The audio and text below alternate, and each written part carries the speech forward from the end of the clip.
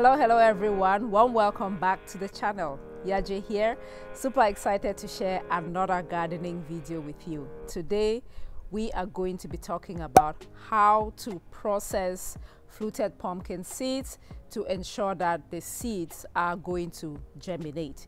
In case you don't already know, the ugu or fluted pumpkin seeds are super difficult to germinate.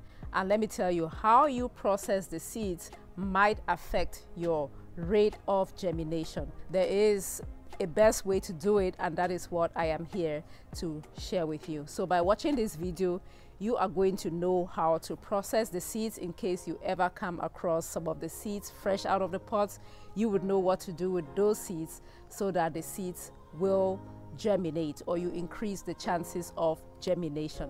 If you're new to the channel, warm welcome here. I am YAJE and I do grow tropical African vegetables, very exciting African vegetables out here in my garden, which is in zone 9A in Houston, Texas in the USA.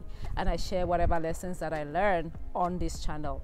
My mission is to get everybody to try growing some of these vegetables, to get my people, you know, when I say my people, I'm talking about African immigrants, to actually grow some of these vegetables and enjoy them fresh, because it is actually possible. And I'm not going to stop until everyone is growing vegetables in their own backyard, or if you live in an apartment, you're growing the vegetables in containers.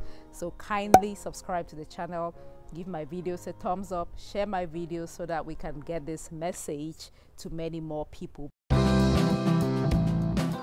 This is the fluted pumpkin pod, the ugu pod that carries the seeds of the ugu plant. So once you get the mature pod, you are going to carefully open the pod with a sharp knife. Please note that the pod has a very hard cover, so be careful when opening it. Now, once you open the pod, you are going to see the seeds of the ugu plant that looks like this. One pod has a lot of seeds. Now, should you plant your seeds immediately after opening the pods just like this, or should you dry the seeds first?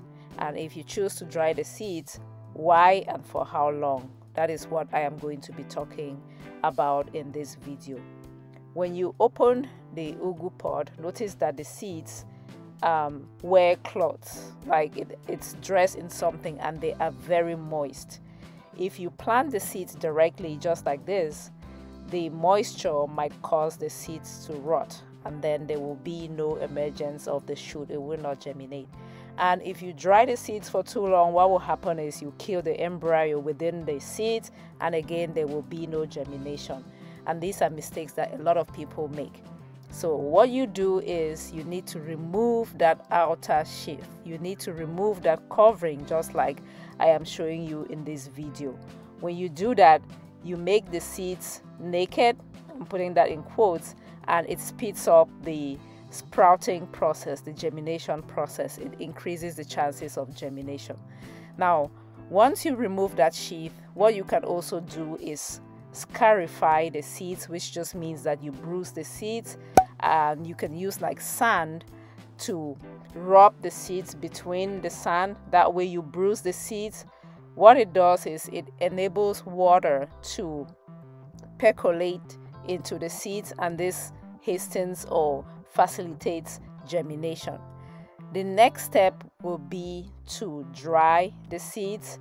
Now, you can either just dry under the shade, that is air drying in direct sunlight, or you can dry in the sun. If you're doing drying in the shade, that is air drying, you dry for about 2 days and that will be fine.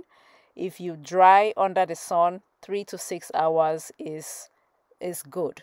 You don't want to dry it for too long. Now remember, if the seed loses a lot of moisture, you are going to kill the embryo within the seeds and they will not germinate. So that is how you process your ugu seeds to ensure maximum germination. And I have several videos on how to plant the ugu seeds. You can just browse this channel and you will find the videos. But just remember that the seeds have an orientation. You know, you plant the ugu seeds, point it up, facing down, and you water at least once a day until it germinates. Now, if you do this, you're going to highly improve your rate of germination of the ugu seeds. Guys, if this video added some value to you, do not forget to give the video a thumbs up, subscribe to the channel if you have not already done so, and I will catch you on my next one. Thank you. Bye. Look guys, this is a seed that started germinating inside the pod. So ugu seeds can germinate inside the pod. Here's an example, but I don't think this is going to survive. Like if I planted this, I'm not sure it is going to grow, but I just thought that it was interesting. So as you can see, we have two different sizes. These ones over here are bigger, broader than these ones. So these are smaller. But I was told, or I have read, that it makes no difference. Sister Vera here was asking me if the germination is going to be affected. Yes, what was your question? If they are mature. I thought these ones were not mature. It could be that they are not mature, but I think they are. I think it's just, you know, it's just a bleach, yes. Because you see, if you scratch this, it's probably going to turn. So it's good quality seed. It is. It should be okay. It should be okay. That's my word. Yeah. No, it's fine. We'll see. The size does not affect anything. Yeah. I think they are natural seeds. I think so. But if it doesn't germinate, nothing has 100% germination rate, you know. Okay. I think it's fine. So here we have the